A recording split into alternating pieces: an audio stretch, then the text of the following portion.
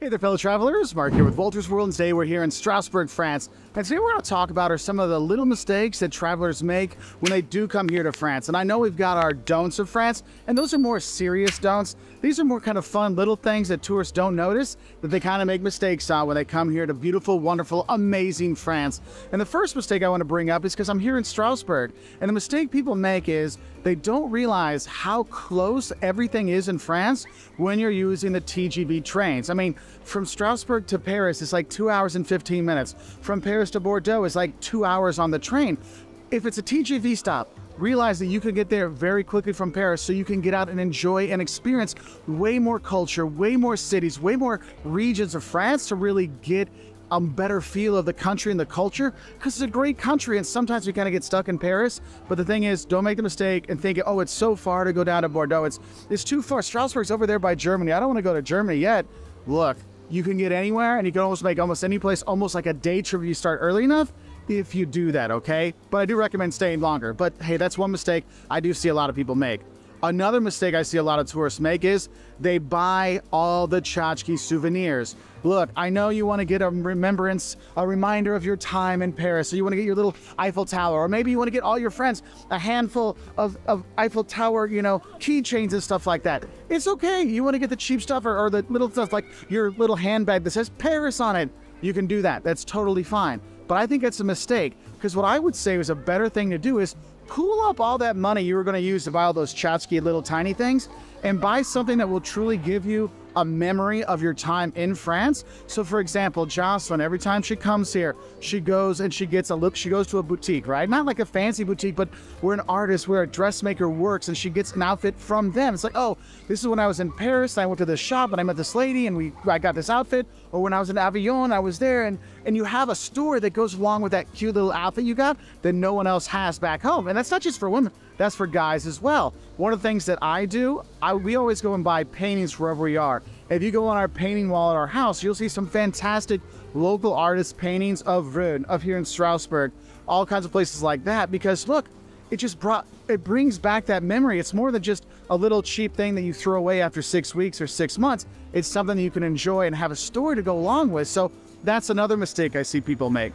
Now, the third mistake I see people make is they leave anything of value in an easily accessible spot. Look, your phone, you don't leave it on the table while you're sitting at an outdoor cafe. People walk by, phew, you don't even notice it's gone. Oh, I'm gonna put it in my jacket pocket, then hang my jacket up, or put my jacket on the back of my coat. Don't do that. Oh, I'm just gonna walk sillily through the metro. Don't do that. Look, I'm not gonna lie to you. France does have a pickpocket problem, okay? So do have a heads up for that, all right? So just don't leave anything easily accessible, like on the outer pockets of your backpack. Don't do that. Have it so it's more safe, okay? Now, my next don't for you is talking loudly.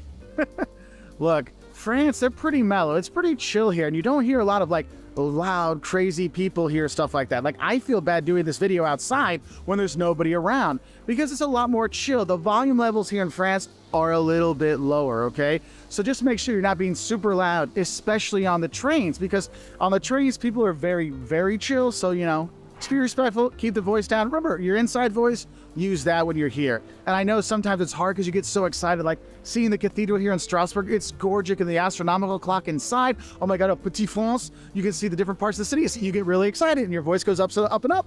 You gotta work on keeping it down, okay? Now, another mistake I think people make is they think that the slow service is meant to piss them off. Look, service is just in general a little bit more laissez-faire, a little bit more slow here in France than in other places, like if you go to Germany or the UK or the US. And I see a lot of tourists get really upset by that. Like, why don't they give me the menu? Why won't they take my order? Where's my food? Look, they'll get your drink shot to you fast enough, don't worry. But don't think that they're targeting you as a tourist. And that's one of the things I'll see tourists are like, oh, it's because we're American. Oh, wir sind Deutsche, deswegen machen sie das. And I'm like, no, it's not because you're German. It's not because you're American. It's just, it's a little bit slower here, so don't take it personally, okay? That's a big mistake I see tourists make, and they get really upset by it. And another mistake I see tourists make, and this is one I see a lot of US tourists make and Dutch tourists make, is realize you're gonna make the mistake if you think they're going to split the bill for you. When you go to a restaurant here in France, most of the time they are not gonna split the bill. You know, like, I'll pay for my part and he's gonna pay for this part and she's gonna pay for that part. You might find some people do that, but in general, they're like, nah, we don't do that, man. You got to pay one go. So if you got that cheap friend who never pays or does any of those things, make sure you're like, hey, look, let's keep track of what everybody bought, and then you can do it that way, okay? So just have a heads up, because splitting the bill, not a big thing here. Another important mistake that you need to know about is I see tourists make this mistake all the time, and that is thinking you can get a good baguette or croissant in the afternoon. Look, you notice in the morning when you get up and maybe you go for a jog in the morning, you want to see, the town when the sun is coming up, you'll see the lines outside the bakeries buying all the baguettes and buying the croissants and stuff like that because they're made super early in the morning. So the ones you get in the afternoon are not the best of the best. And a lot of times the bakeries are already closed. So if you want to get that great baguette or you want to get that great croissant, you need to go to the bakery in the morning, okay? You're welcome. Don't make that mistake, okay? Now, when you're out there in the morning crossing the streets to get to the bakery, I think there's another mistake that tourists sometimes make when they're here, and that is thinking French drivers will respect your desire to live. Look, when you're crossing the street here in France, you need to be paying attention all the time. I don't care if it's green. You need to make sure you're still watching, because of driving here, I mean, they're not bad drivers. It's just like they like to give a little bijou when they're parking, a little tap here and there. And that is something that tourists need to realize. It's just because it's your turn to go doesn't mean it's your turn to go. So make sure you're always watching both ways. I know you should do that anyway. But the thing is, I'll see tourists that are going to go out in the middle of the Champs-Élysées to get a picture of the Champs-Élysées or get a picture of the Arc de Triomphe, and they're standing in the middle. I'm like, what are you doing? The driver's going to go and go and go. You can't do that stuff, okay?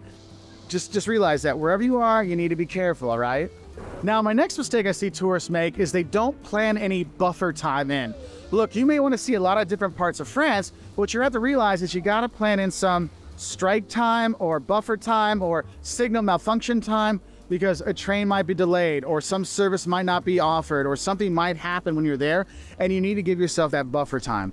I see people that are like, oh, we're going to take the morning train in, get there just in time to grab an RER out the airport in Charles de Gaulle in Paris, and then we'll fly out. I'm like, yeah, you might want to be careful with that, because you never know.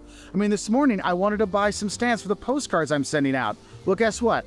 Today only, the post office is closed until 1:30, but only today.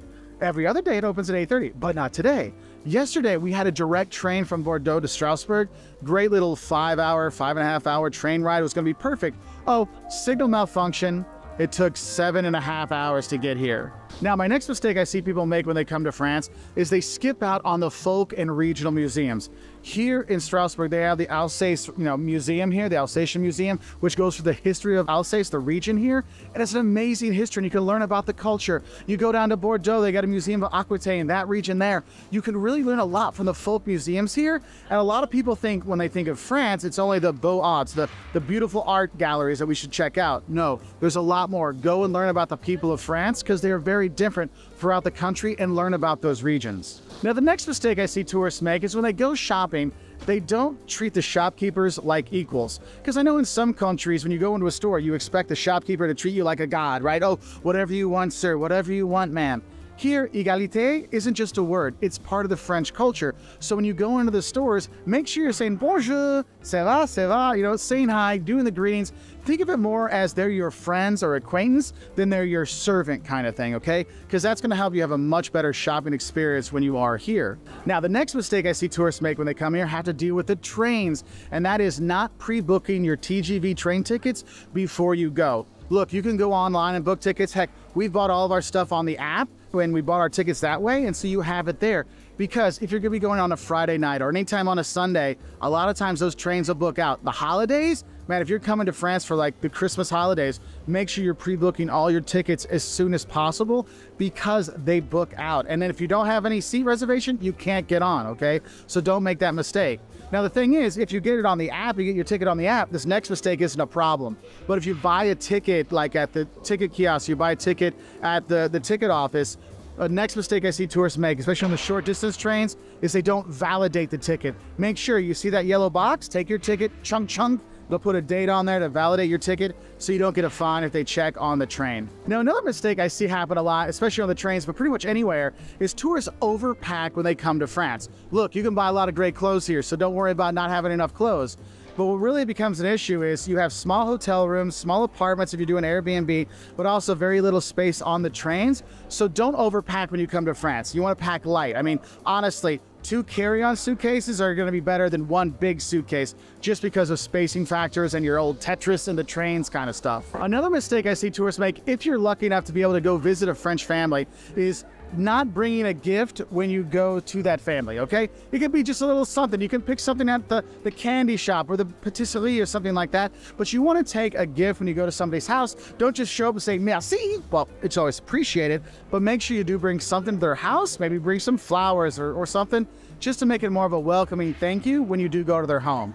And the last mistake I want to talk about that I see tourists make when they come here to France is expecting people to speak English or websites to be in English and all these kind of things. Look, when you come here, you need to learn a little bit of French before you come, because the thing is, even though a lot of the people do speak English and they do understand you, so when you mutter under your breath, they understand you. They appreciate when tourists will speak French. Even if it's just a merci or je voudrais cette, I would like this. It goes a long way to really get the people to open up, because honestly, you know in our videos how much we love France, how much we love the people here, and we want you to enjoy it too. So hopefully these things help you from making mistakes when you come to France, because it's a fantastic place with fantastic people, and it's just fantastique. Anyway, I wish you all the best and have a great time here in France. And bye from here in Strasbourg.